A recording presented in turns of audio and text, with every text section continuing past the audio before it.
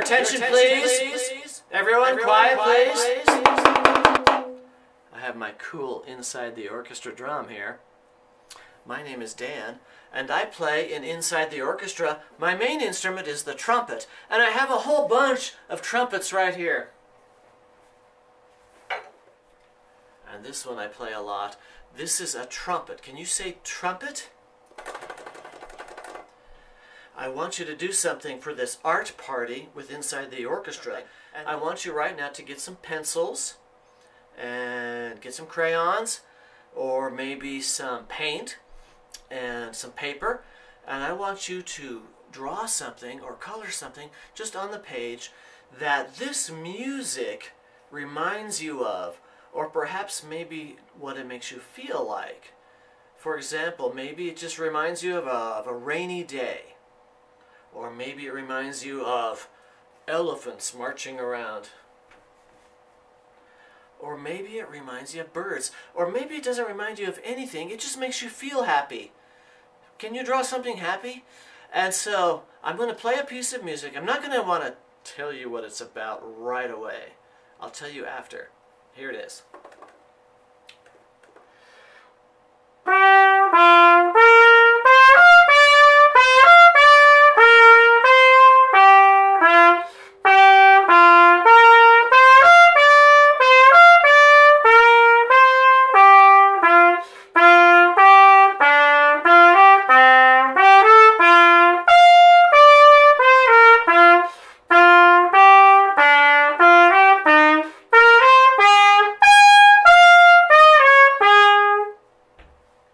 What did that remind you of? Now let me tell you what it actually is about, because the composer who wrote this music a long time ago told us what it was about. What do you think it was about? Well, it's about a guy walking around. This is walking around music. Let me play a little bit again, and I want you to walk around the room. You ready?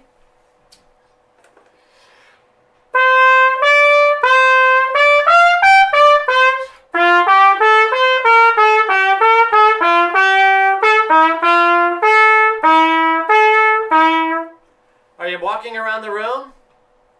Let's continue the march around the room.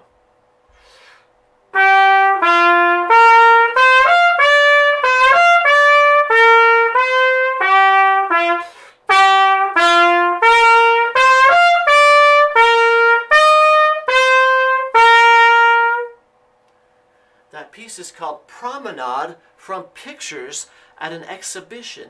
And it's kind of interesting because earlier I asked you to draw or paint something that this music reminded you of.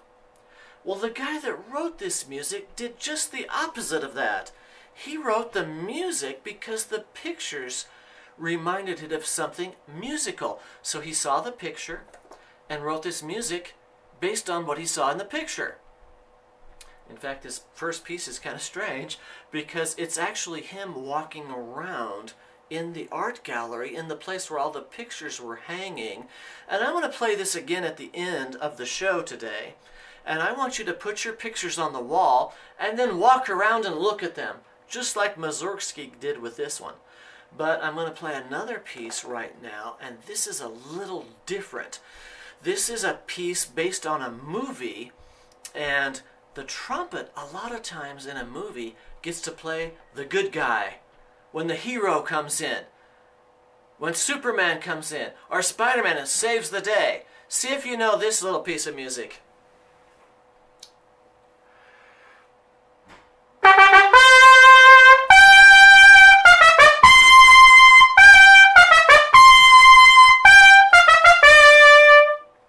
Well, that was short, and you've heard that before probably. I have a trumpet that's very small, and it's called the piccolo trumpet. Piccolo is an Italian word. It means small. Can you say piccolo? Piccolo. A long time ago, there was a composer who is still very famous named George Frederick Handel. And he wrote this piece of music. I'm going to play it for you right now. See if you can get it.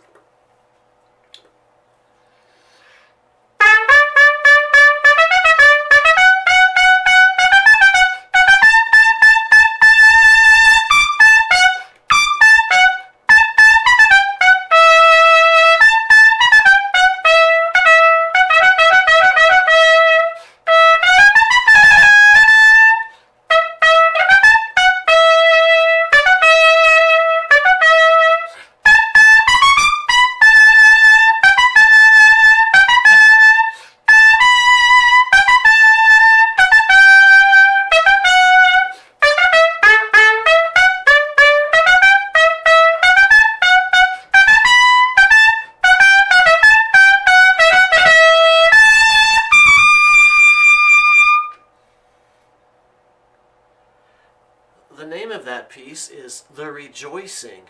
Do you know what rejoicing is? It's when you're very happy about something, and you're just so happy, you're saying, yay, yay, yay, yay. And the piece of music, the occasion, was a fireworks show. It was a special anniversary for the king. This was in England, and he wanted some music to be played while the fireworks were going off. I'll bet you have seen fireworks, and maybe you could even draw a picture of some. They go in the sky and make pretty lights, and that's what that music was written for. I'm going to play a piece of music now that's very different than what we've been listening to before. In fact, it's not even orchestra music, it's jazz music. And because it's different, I want you to think about maybe drawing something different than you've ever drawn before. Something brand new for you. Maybe you haven't even thought about it, but take a second and just start drawing something that you have never ever drawn before. Because I'm going to make up a lot of this music. It's going to be stuff that I've never ever played before. And in music we call that improvisation. Can you say improvisation?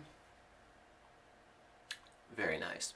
This piece is from a movie. I'm not going to tell you what it's about. I'm not going to tell you the title until afterward, because I want you to come up with how it makes you feel without me interfering with that at all. So here it is. Hey, the band, are you guys ready? Okay, good. Okay, the band is ready. Bass and drums and piano, I want you to come in right at the beginning.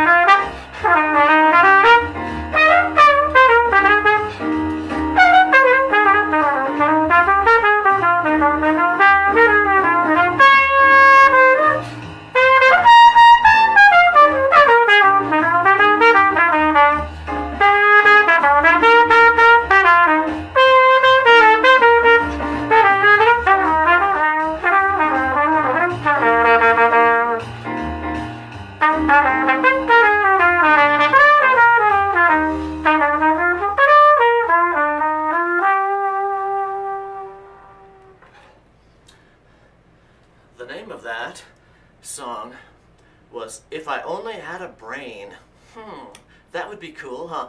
And it's from a movie called The Wizard of Oz. Now, did you draw something totally different this time? That's cool. And if you want to, hang that picture on the wall, because later on we're going to walk around the room to that first piece of music. That's music for walking around a room that has art on the wall. When you hear the trumpet, do you think, oh, this is going to be so loud? Or, this is exciting, but I need to hold my ears. And you do like this, and you, oh, that sounds better.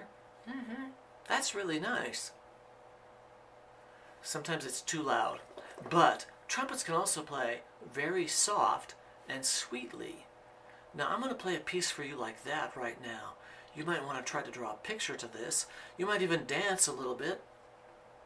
It's a very sweet song. I'm not going to tell you the name of it until the end.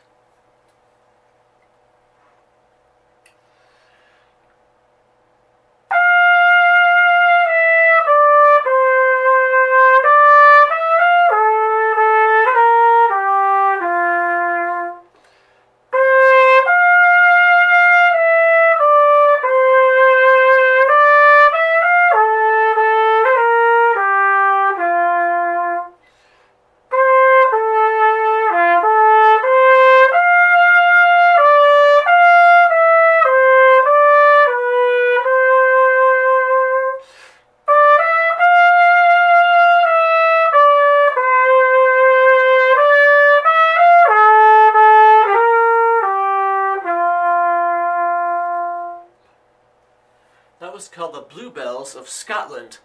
And I don't know what you drew. If you drew a flower, that's actually what that is about.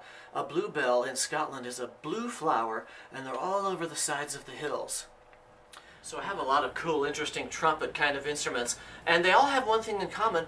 They all require you to buzz your lips into them like this. Now some of them you have to buzz like this, really low, and some of them very tight, really high. Can you do that? Or like this. You could try that at home. And they all have that in common, but they're not all made out of brass. In fact, I'm going to play the seashell trumpet for you right now. This is called a conch shell. It has a little hole right here where I buzz my lips, and the sound comes out of this big area right here. When I blow this, it makes a really cool sound, and this would have been used years ago as a cell phone, as a way for people to talk from one town to another or from one house to another, because they didn't have any way to do that. They didn't have electricity or cell phones or even the internet. So someone would learn how to play these, and they would have certain calls that they would do. For example, let me see. Hello? Yes, I'd like a large pizza. What? No mushrooms. Of course not. And what else? Yes, French fries would be good with that. Okay, thanks. Yeah, over the house over there on the hill. Yeah, you know the one. Okay, bye-bye. No, that's not how they did it. They would have to play it like this. Buzz your lips into here. Now, I can get 2 notes on this seashell, and sometimes I put my hand in here, and it will change the note a little bit. Check this out. Pretend like you're on a mountaintop, and you're hiking, and you hear a sound coming from the other mountaintop.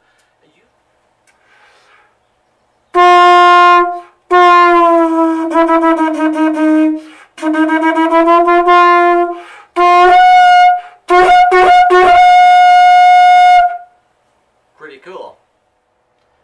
I have some interesting trumpets that are made out of metal, and they're called bugles. Can you say bugle? This would have been played a lot of different times of the day. Now, I want you to use your imagination here for a second and try to guess what this signal would be for. I'm going to play 2 signals. They come at different times of the day. So, try to figure out what this one is.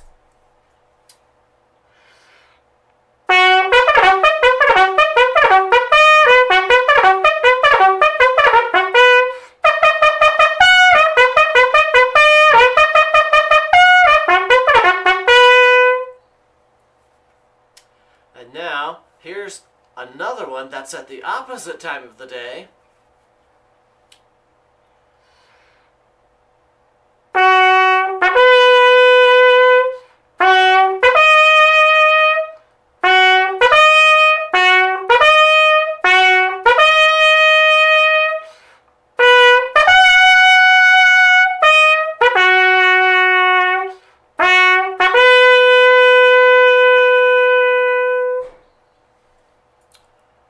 So let me tell you what those are for. You could even draw a picture of this. The first one is for it's time to get up, and the second one was for time to go to sleep. That's what a bugle does. You might have maybe even been at a sporting event like the Rockies or the Broncos and heard what's called charge. I'm going to play the charge, and I want you to yell charge when it's done, okay?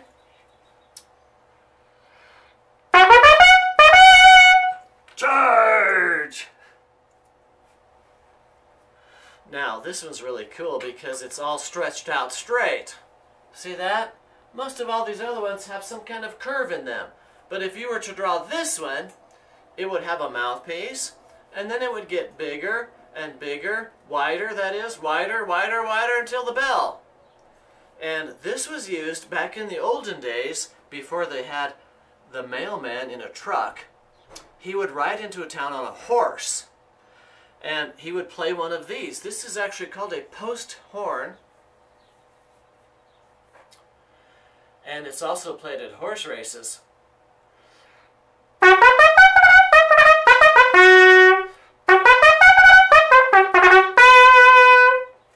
Now, back in the days when the mailman had this, he would be riding on a horse, and he would ride in the town and actually play it while he was on the horse. Can you imagine that? Let's all bounce up and down. We're riding a horse.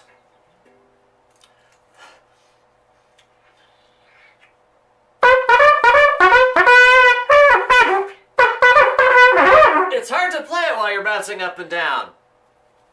But that's what they would do. And then everyone in the town would know, well, the mailman's here, and let's run and get our letters from our friends. This little horn is called the shofar. Can you say shofar? Shofar, show good.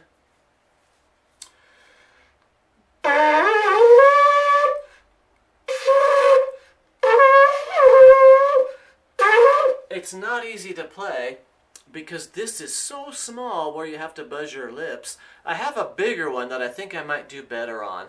And these instruments were played also for a signal, like a cell phone, and to signal all kinds of things like a special holiday, or it's time for everyone to go move to another area. And this is a larger shofar. It sounds like this.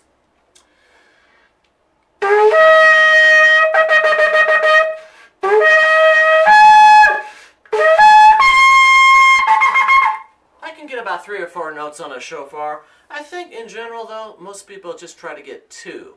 Now I'm going to go over there and get another instrument from Australia. This would be really easy to draw. It's just a straight stick. It's a tube, but it has a really cool name. Didgeridoo. Can you say didgeridoo? Yes, it's from Australia, and it has a very large mouthpiece here. Usually these are made out of beeswax. And this is a branch from a eucalyptus tree. Okay? Now there's one from another country here. This country is India. This is a really interesting instrument, because when you play it, it doesn't really look like this. See, here's the bell, but this part comes out like a telescope. And it's a Nepalese signaling horn. And here's the mouthpiece. Here's the bell. And it sounds like this.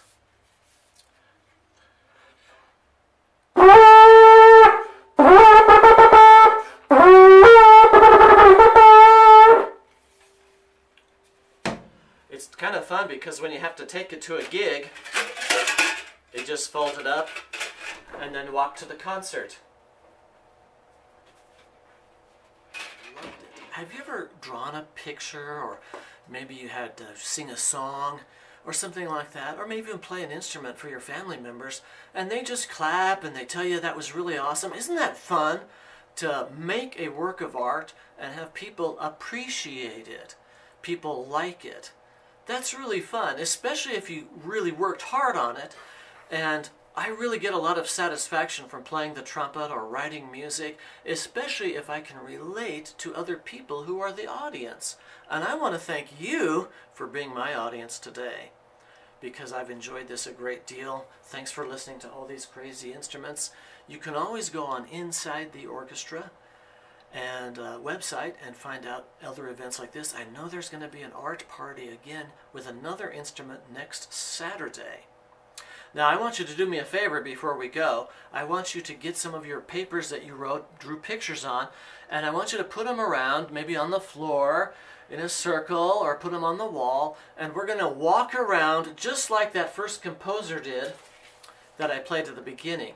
He wrote a piece all about himself walking around in the Museum of Art, and he took the pictures that he saw and set them to music. Now you did just the opposite of that today. I hope you were able to listen to some of the music and draw pictures about what you heard with your ears. Now we're going to take one more stroll around the artworks. Are you ready?